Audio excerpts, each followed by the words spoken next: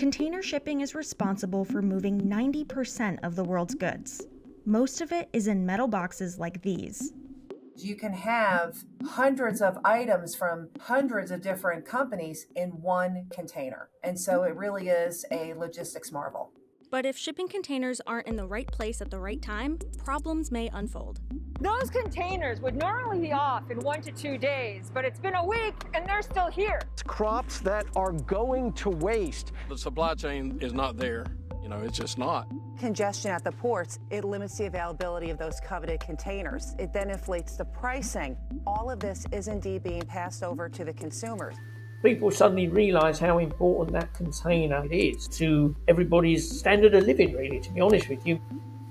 By my calculations, if you take the value of everything that moves in container shipping, it works out to $937 per year per person on the planet.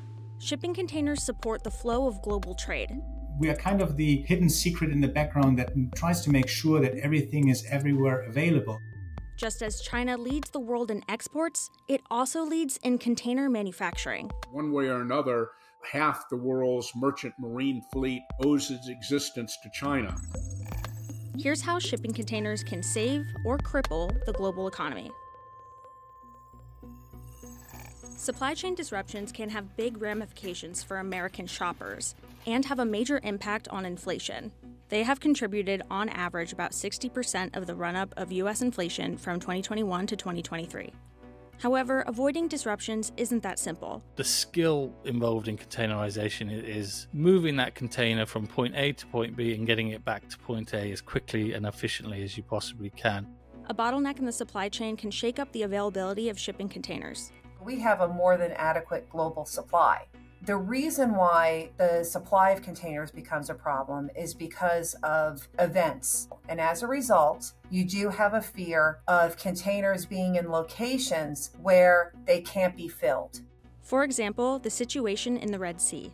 Iran-backed Houthi militants on ships in the Red Sea are continuing to wreak havoc on global trade. Hundreds of large vessels are now rerouting around the southern tip of Africa, adding 10 to 15 days onto their journeys. With longer voyages tying up containers, prices may increase. So they're not going to pay the Suez toll, and they're going to just pass on the higher charges to their customer to go that extra, the 3 weeks to go around Africa. Longer shipping routes are only one bottleneck. The coronavirus pandemic led to multiple bottlenecks along the supply chain. Every single chain of the supply chain was diminished. You had delays in China because less people manufacturing the product, and then once it got to a port, you had less people moving those containers. Labor and manufacturing issues caused supply bottlenecks, but at the same time, demand for goods surged as people turned to online shopping. There were a lot of containers that were needed. As a result, we had the shortage of containers. With demand outweighing supply, freight rates surged in 2021 and 2022. Prices skyrocketed to about $30,000 a container. From China to a West Coast port like LA or Long Beach, prices have more than doubled. This also impacted U.S. exports. Now, this is actually causing a huge problem for U.S. companies because it's now so lucrative for shipping companies and leasing firms who control the boxes that they'd rather send the cargo containers back to China empty rather than them go somewhere inside the United States to pick up food or other exports. It was more profitable to ship empty containers back to China as soon as possible, which weighed on farmers looking to sell their crop before it went bad. The logistics just don't exist to get the fresh vegetables to those who need it. Instead, it's all being plowed under. Prices are now around $3,000 to $4,000 per 40-foot shipping container. The market is returning to more normality. Historically, container shipping has been a very low margin, low profit industry. It's just these last few years, complete outliers. Before the shipping container as we know it today, global trade looked a lot different. If you go back 150 years or so ago, it was really the biggest industry. Luxury goods which are today helping the French to put up a gallant front to the world. Ships were much smaller, and the cost of loading and unloading a ship was quite significant. It was very, very labor intensive. It's a real achievement on the part of Moore McCormick and other land, sea, and air transport industries that they've been able to keep the goods moving as fast as our farms and factories turn it out. Shipping something would easily add 50 or 100%, 200% to the cost of the goods. The invention of the container really wasn't that long ago. Only U.S.-style speed, service, and efficiency. I worked for 20 years with Malcolm McLean, the gentleman who invented container shipping back in 1956. Malcolm McLean pioneered the shipping container we know today, shepherding in the era of globalization, containerization, and its standardization. With that idea, transportation became a commodity, right? And it became so much easier to handle, and it also became so much cheaper. All containers are standardized, and that's why we call them 20-foot equivalent units. 20-foot equivalent, aka TEU. Take the Ever Given, the cargo ship that got jammed in the Suez Canal, as an example. Stuck in Egypt's Suez Canal, clogging one of the busiest shipping routes in the world. That ship has 20,388 TEU capacity.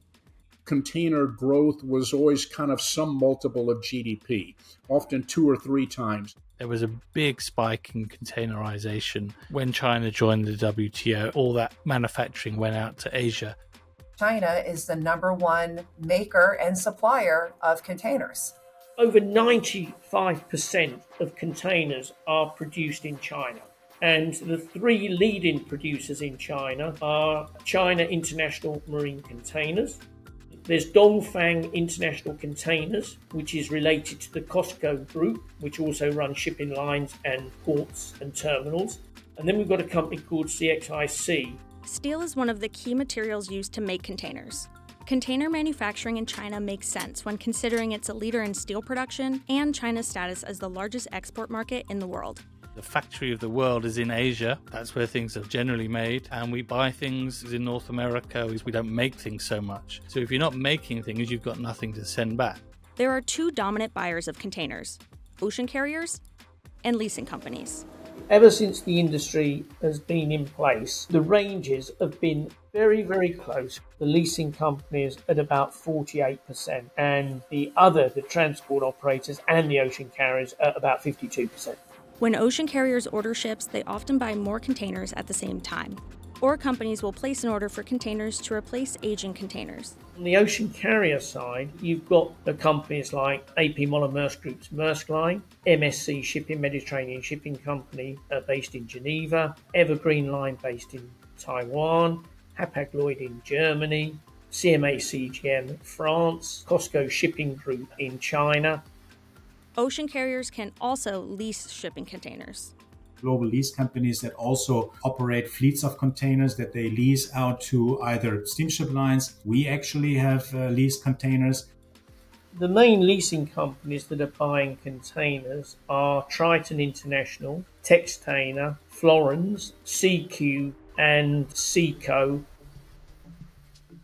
The U.S. government is taking action to strengthen supply chains, including the shipping container market. One of the factors affecting prices is this: 9 major shipping companies, consolidated into 3 alliances, control the vast majority of ocean shipping in the world.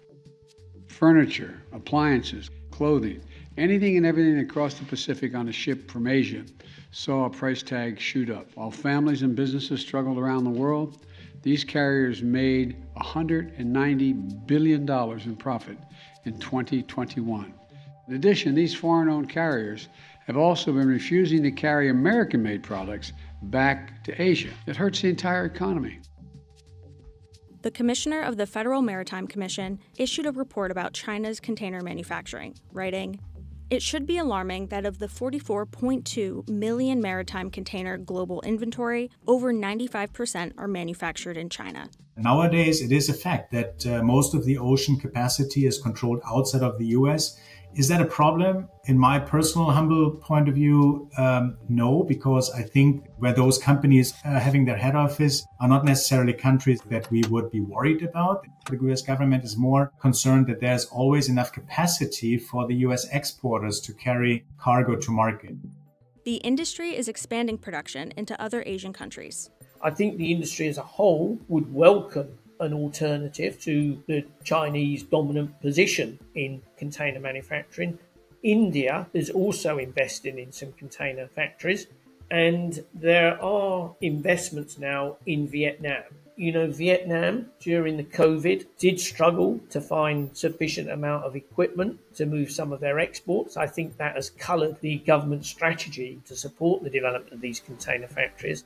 Apart from Vietnam and maybe elsewhere in Asia, I do not see any shift really, or certainly in the short term, from China dominating this industry.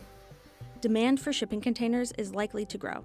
Whatever happens in globalization, you will always see that the transport by container is usually growing with that. But so far, over the last 30 years that I'm in this market, containerization has, over a longer period of time, always grown. Globalization is still the way to go for many. Decide where to manufacture certain goods, where to sell those goods, or where to source the raw materials from.